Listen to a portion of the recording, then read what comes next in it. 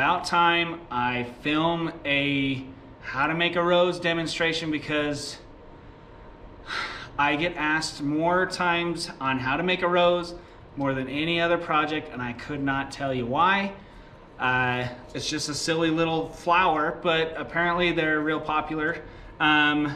This is one I made for my mom, but when they're done, they can look pretty real, and a lot of kids like to make these for projects. But I guess maybe I had to shed some light on why I think this is, or why I get so triggered. Hey, welcome to welding. This is a class you're really going to enjoy. We teach you how to weld. You can make a lot of really good money welding. It's a great career choice. There's a high demand for welding. Not only that, we do some pretty cool projects in here. Anything from mini bikes to sled pullers to go-karts to big trailers, you name it. A lot of really, really neat projects. So I heard that is it true, like, that we could make roses, like metal ones? Can we make a rose? Yeah, we can. Yes, we can make some roses. We'll get to that. That's one of the smaller, like for Valentine's Day or something. But yeah, no, we can build anything you guys want. Yeah. Do you have a question? Oh, yeah. So, like, I heard that,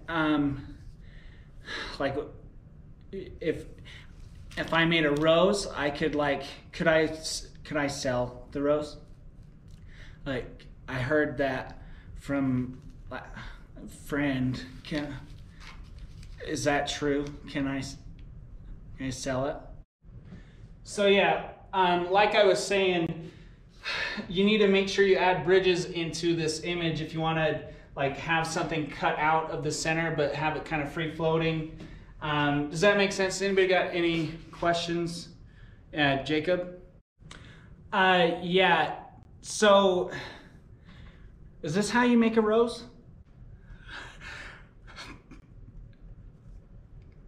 No, this isn't. We're not talking about roses right now. Now remember, class, this is the pick point, this is like the point of reference. This is where all of your measurements come from.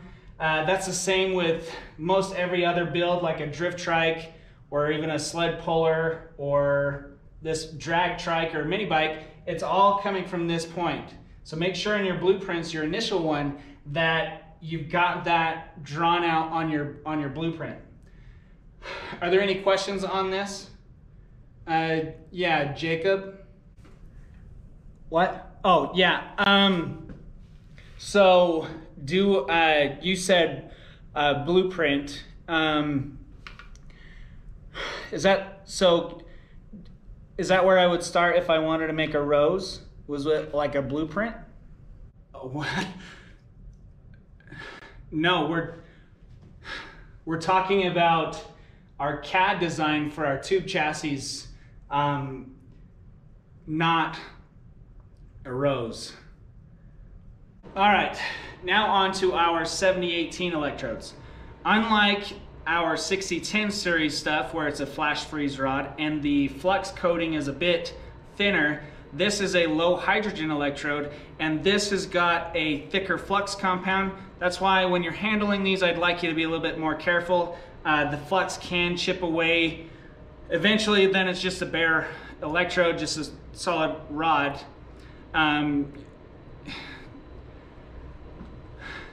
Jacob, is this a real question, Jacob? Yeah, it's a real question.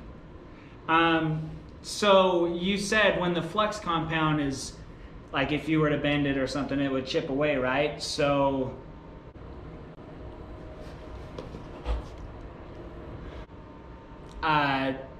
when it's chipped away and it's just a bare rod, could you make the like the stem for a rose out of that?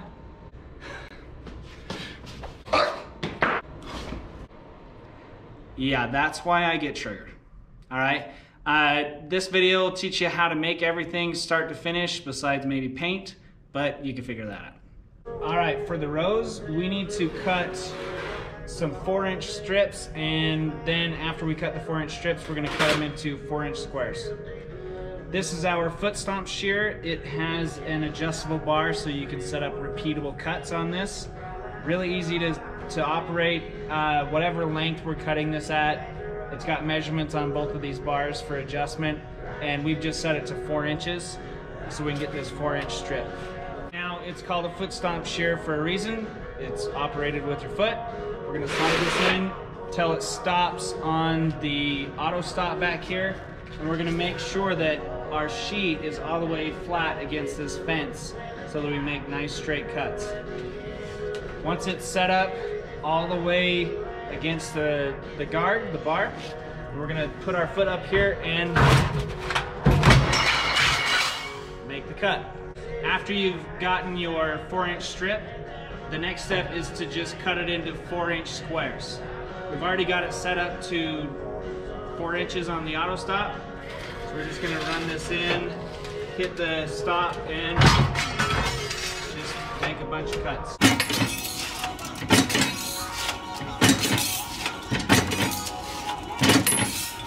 Now, we only need 5 of these squares. After you pick them up, we'll move on to the next step. All right, now that we've got these 4-inch squares cut out, the next step is to cut them into circles. We're gonna use some aviation snips or tin snips. The ones we have, they are left cutting. They cut in the left direction or straight. If you try to cut to the right with these, it's really difficult and you'll end up screwing your cut up and it's not gonna be as clean looking. You can tell that they are left cutting with a L on these. I don't know if you'll be able to see that, but it's just like scissors on steroids. This is like 22 or 26 gauge sheet metal. The easiest way to go through and cut this is to keep your sheet metal moving. Now, notice I've got a glove on this hand because this is really thin and really sharp. So I like to have a glove on the hand I'm handling the sheet metal with. The hand I'm operating my tool with, I don't really need a glove. Now, like I said, when you're cutting this, you want this to always be moving. So as I'm cutting, I am rotating this sheet. I've got big old meat hooks and I've got good strength in my hands, but a lot of you guys are gonna be itty bitty baby hands and it can be kind of difficult. So you wanna use every advantage you can to make this easier on you. So as you cut this, you're going to slightly rotate that with your left hand, and you're gonna cut right to the edge on every flat spot. A lot of kids waste a lot of time taking a Sharpie and trying to draw perfect circles, but that honestly is a waste of your time. In nature, there are no such thing as perfect circles, and when we're making roses, the imperfections, the little squiggles and stuff, end up making it look that much more realistic in the long run. So don't over stress on making perfect circles. After you cut your first, just repeat that all the way through. I've even got some flat spots here. I'm not too worried about it. If you are, you can just take and nick off the corners. That way you can take care of any obvious straight edges, and then it'll fool the eye when it's all put together. All right, now we've got all 5 of these discs cut out. The next step is to center punch and then drill. All right, now we're going to center punch each one of these. You can take the time to measure it out and get perfect center if you want to waste that time. But again, nothing in nature is perfect, so we're gonna eyeball it. You're gonna take your center punch and a hammer, and this is just to give us a spot for our drill bit to bite into so that it doesn't walk around while we're trying to drill it. This is not a punch to punch through this material. It's just to put a little dimple in it. Now, I'm doing this on a wooden block. That is so that these points stay pointy. If you go to center punch this on a steel surface, you're just gonna end up screwing up my punch and making me pissed off. So, on a wooden block, we're just gonna eyeball it and give it a little tap. There you go. Now, so on and so forth. Eyeball it. Do not waste your time. This project should be no longer than an hour, maybe. I can usually bust them out a lot quicker, but I've made, I don't even want to know how many roses I've made. Done. Punching's done. Next, we're gonna drill each one of these, and I'll show you that here next. All right, next step is to drill these, and we are going to clamp these in the vise before we drill them.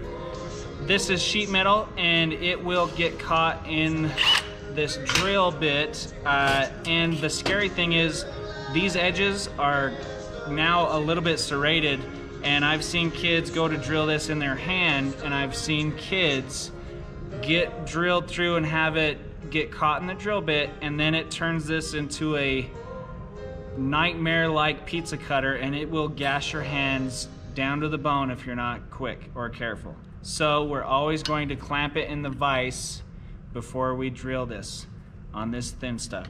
Now, when I do clamp this in the vise, I'm going to clamp it down as close to the vise as I can. If I clamp it up like this is sheet metal, it's gonna bend on you.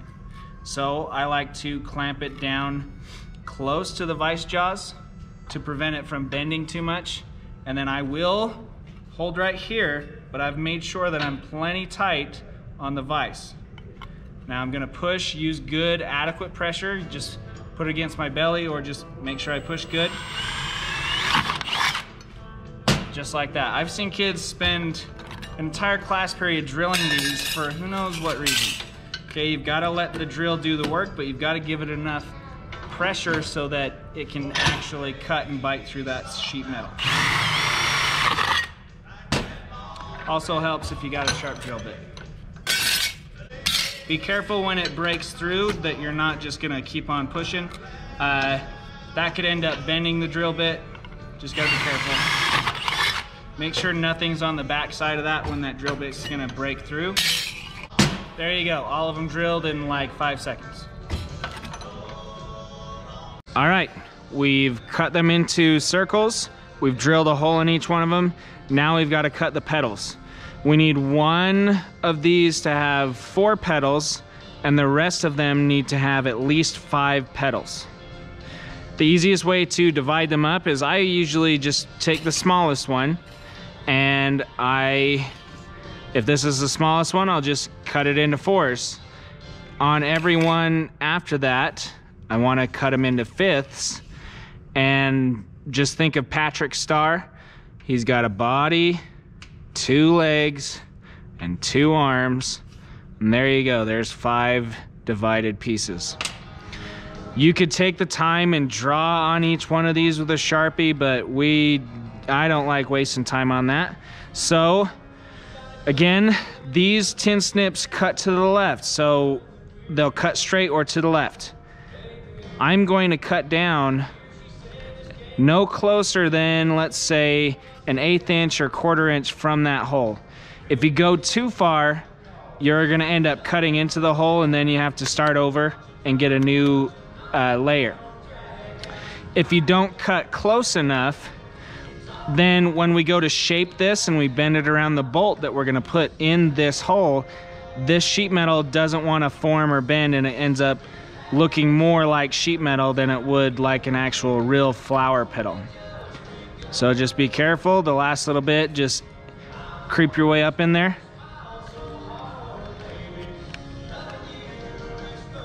All right, get it close to there, that bolt hole as possible. Now, we're just gonna work smarter, not harder.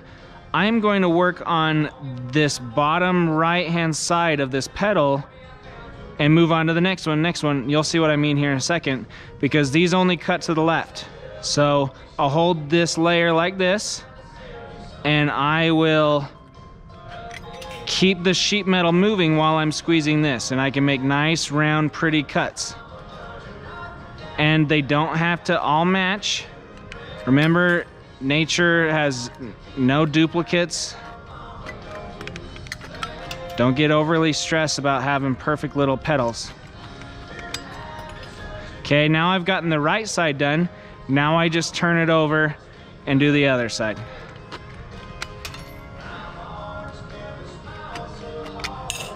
The nice thing with this project is it takes minimal tools, and you can do this at home.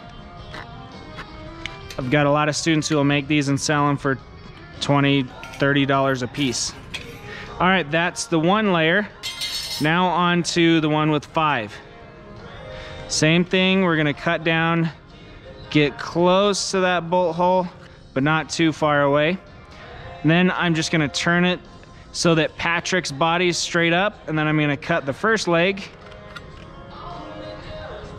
and then his second leg,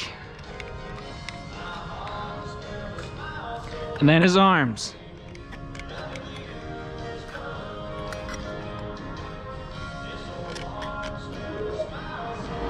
There we go. Then repeat the other process of cutting the petals. Now, when you're cutting your petals, look for any corners. Like this, I don't know if it'll show up on the video, but this has got a small little corner. That doesn't look natural, so we'll round that off. But if everything else is nice and round, then we're good. And you just repeat that 3 other times, and then you're golden. All right, I'm on my last layer. It's the biggest petal of them all, and I've divided it, but this guy's looking kind of large, so this layer will actually have 6 petals in it, which is totally fine.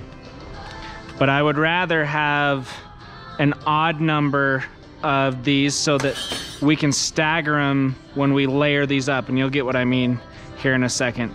But throughout you guys' cutting these petals, part of the reason I get so triggered when it comes to making flowers is these little shavings, these little things get left out or are all over the floor, and everybody will stand on them, step on them, and then you take it home and these little things get caught in the carpet, and then next time you're waking up in the middle of the night to go get a drink of water, you drag your foot along one of these sharp little day ruiners, and it really pisses you off.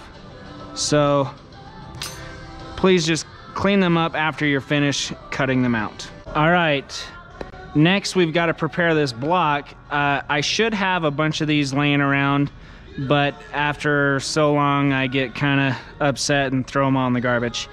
But I've drawn a little bit of a petal shape here, and I'm going to take a grinder with a stone disc on it and just grind in a little dish here so that we can use it to shape our petals. This is what gives our metal a belly to it, so to speak, so that it looks more like a rose petal versus sheet metal. I've just drawn a little bit of a line just for reference, and I'm just gonna grind away at this. It's gonna take a minute with this, but it's all I got. There we go. Next, we're gonna hit it with the hammer, and I'll show you that next step. All right, just for context, here is a rose that's in the middle of being formed and shaped. You can see even as sheet metal, it still has this galvanized coating on it. It looks pretty real. Now, the next step we're doing is going to help form all of this around the bolt that we're gonna be using. If you were to leave it just flat, like I've left some of these flat, you can still form it. But when we add these bellies to it, it does help shape them a little bit. Also, these little striations, these marks that we're putting in them, just like a rose petal, if you've ever looked at a rose petal, they have those little lines in them. And if you choose to paint your rose, these little lines on each one of these little petals, it really ends up looking pretty realistic. Now, we're using a straight or cross peen hammer. I've got this nice and cleaned up. If it's got any dings or dents in it, that's gonna be shown up in your sheet metal. So make sure that this edge is nice and clean when you go to put these marks in. Now, when you are doing this, make sure you are hitting this thing as flat as you can. If you hit it on a corner, you're gonna put big dings and dents in it that do not look like anything on a rose. So, nice little taps, and you'll notice I'm rotating the sheet metal, and I'm pivoting all off that center hole so that these marks are all going out from the center.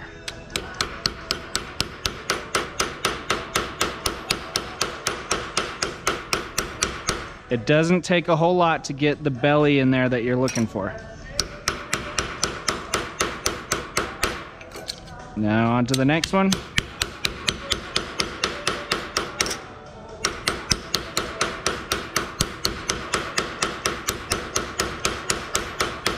Notice I'm choked up on the hammer, and I'm letting this hammerhead do the work for me. I'm not going to town on this thing. You'll wear your arm out, and your roses will look like Helen Keller made them.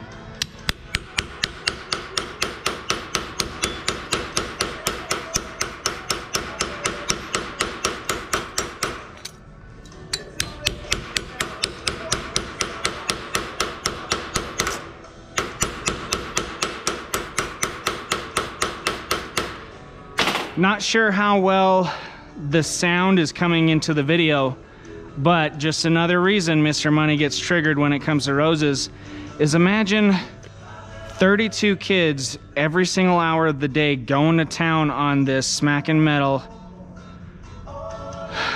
It's really annoying, and that's a nice way to put it.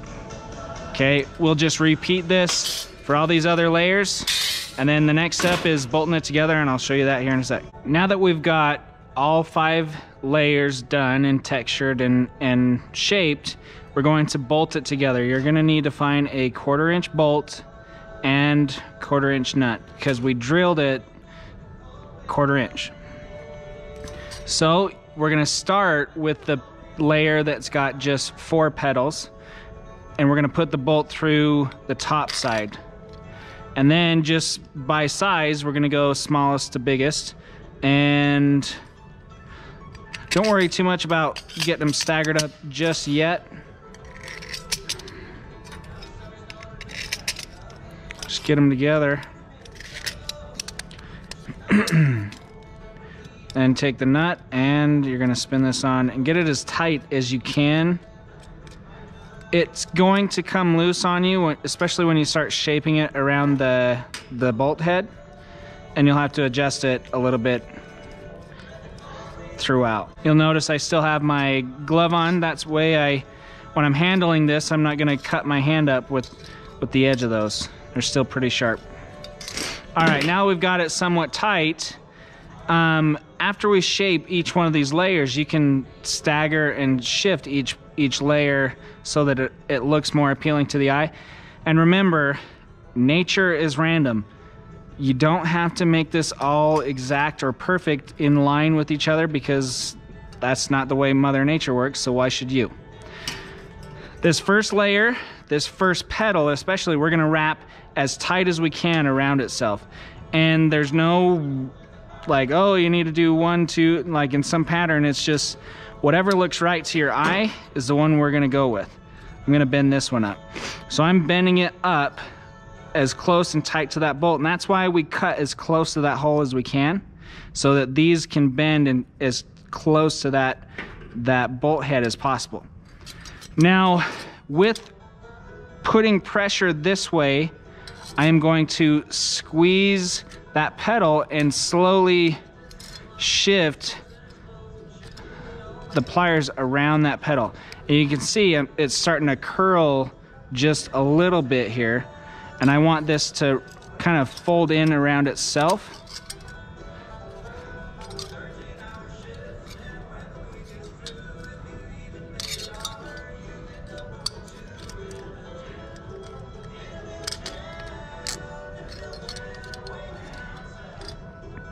Now, once you've got it wrapped around itself and every petal after, you need to take and add little flares to the outside of your petals.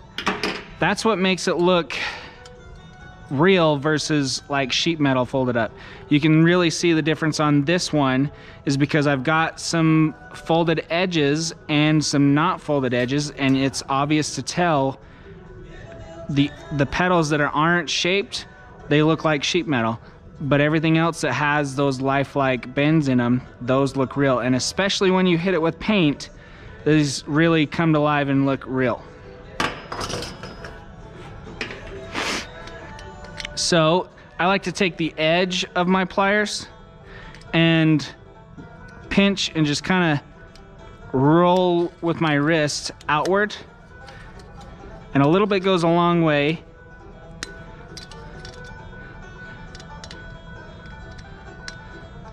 You want to be careful here because whatever you're doing to the top is also being shown up on the bottom, so you don't want to scar it too bad.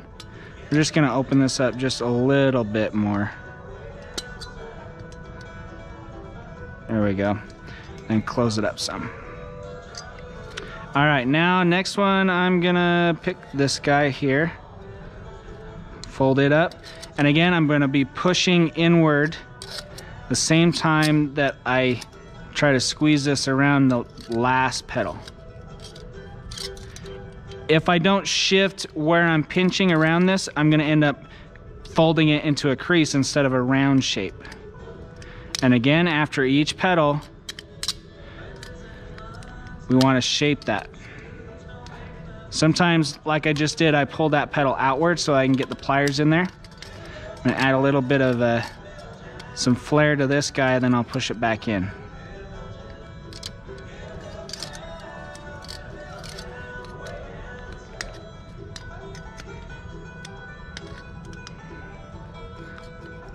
Now the reason we do the little flares after every petal is because once this thing's all put together, if we were to try to add the flares after you've tightened this thing all up, it becomes really hard to get in there with the pliers. So that's why we do it after every one. All right, now we're just gonna continue on down each layer, and eventually this will open up.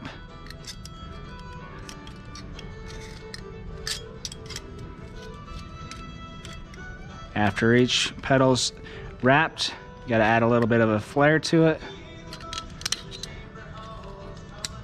This part's really important. If you want it to look lifelike, you've gotta add little flares to these petals. Otherwise, it just looks like metal.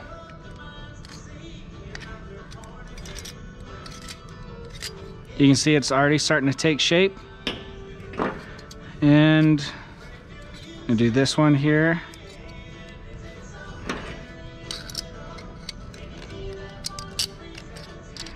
You see I press without alternating, and it kind of added a crease to that. So to fix it, just bring it out, kind of squeeze it some more to flatten it back.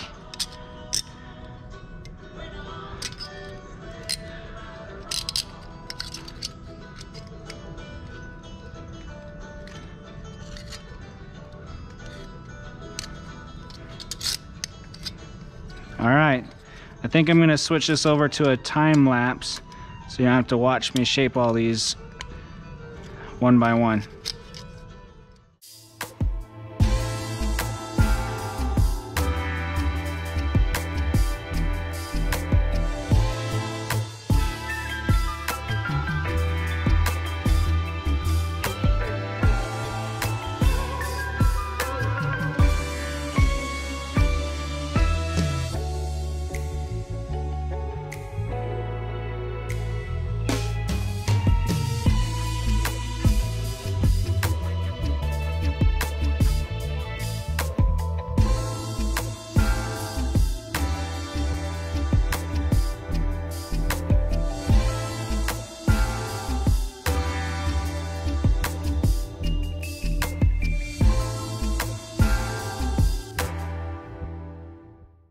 All right, I've got it all shaped up. Not sure what all you'll be able to see in the time lapse, but every now and then I had to shift this just so that it looked right to the eye. And that's why we have just 5 petals on there, is because then it keeps it all random with an odd number. If we have them all even numbers, a 6 or a 4, then it ends up looking more like a pine cone versus a rose. Next step is make sure that this nut is as tight as you can get it, and then we're gonna cut this off right at the base of that bolt. So we're gonna use our hacksaw to do this. We're gonna clamp this in the vise with the rose head off to the left-hand side. And we're going to make sure we got that as close to that nut head as we can.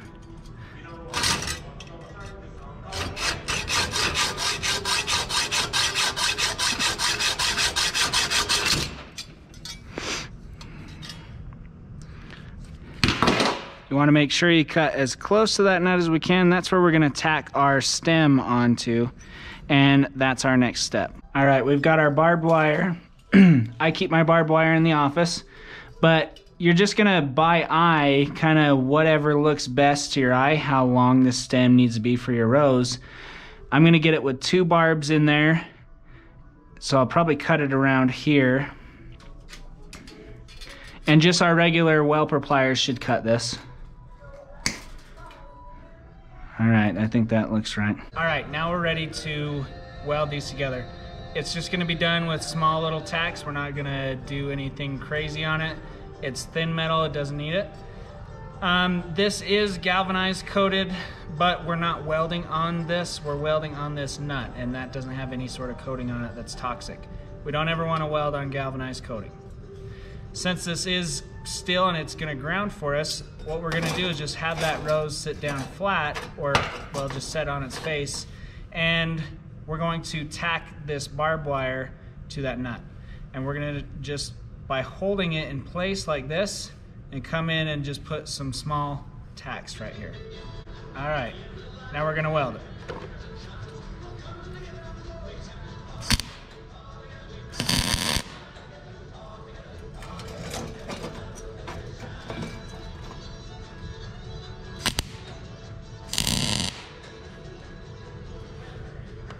Now it's real important, while it's still kind of grounded to the table, we're gonna tack the top part of your stem.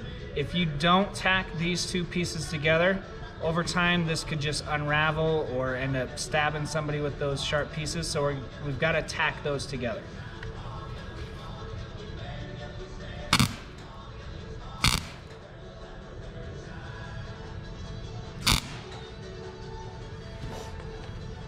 All right, this barbed wire does have a little bit of a galvanized coating on it, but I think since we're just doing small little stuff, as long as you're not breathing in the little ghost floaties, we should be all right.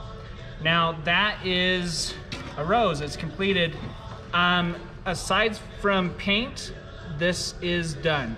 We can paint it whatever color your heart desires, or if you would like, you can leave it just raw iron colored. It's up to you. I'll show what these look like painted just so you can get an idea. I'll put some examples from the past in there. But that's the rose. Pretty easy, pretty fun little project, really cheap to do as well. I think usually I only charge like $1.50 for a rose to make. A lot of my students will sell these for 25, 30 bucks, or if they do like a bouquet, a dozen roses, they'll sell them for 75 bucks or something like that. A lot of people like these for weddings.